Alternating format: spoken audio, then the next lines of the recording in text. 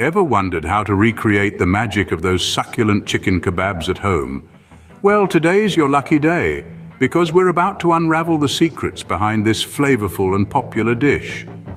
Begin by gathering your ingredients. For the chicken marinade, you'll need 1.5 pounds of boneless, skinless chicken breasts or thighs, cut into 1-inch cubes.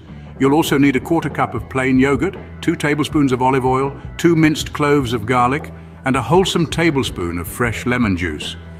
The spices include 1 teaspoon each of ground cumin and paprika, 1/2 teaspoon each of ground coriander, turmeric and cayenne pepper, 1/2 teaspoon of salt, and 1/4 teaspoon of black pepper. Don't forget the wooden skewers. Remember to soak them in water for 30 minutes to prevent them from burning. If you're a fan of tzatziki sauce, you'll need 1 cup of plain Greek yogurt, 1/2 cucumber grated and drained, 2 cloves of garlic minced, 1 tablespoon of fresh lemon juice, and 1 tablespoon of fresh dill or mint. Now let's get to the fun part, the actual cooking. Combine all your marinade ingredients in a bowl and mix them well. Add the chicken pieces to this marinade, ensuring they are coated thoroughly. Cover this bowl and let it sit in the refrigerator for at least an hour. If you have the time, leaving it overnight will enhance the flavors even more. When you're ready to grill, preheat it to medium-high heat. If you're using an oven broiler, now is the time to preheat that as well. Thread the marinated chicken pieces onto the soaked wooden skewers, leaving a bit of space between each piece. If you're using a grill, make sure to brush the grates with oil to prevent the chicken from sticking.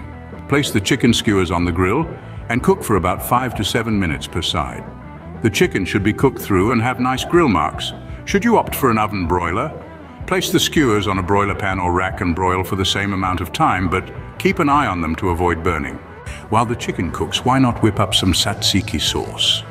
In a separate bowl, mix together the Greek yogurt, grated cucumber, minced garlic, lemon juice, and chopped dill or mint. Add salt and pepper to taste. Mix well and refrigerate until you're ready to serve. Once the chicken kebabs are done, serve them with the tzatziki sauce and your choice of side dishes, like pita bread, rice, or a fresh salad. And there you have it, homemade chicken kebabs with a flavorful marinade and cooling tzatziki sauce. A simple recipe that brings the magic of succulent chicken kebabs right to your dining table. Enjoy!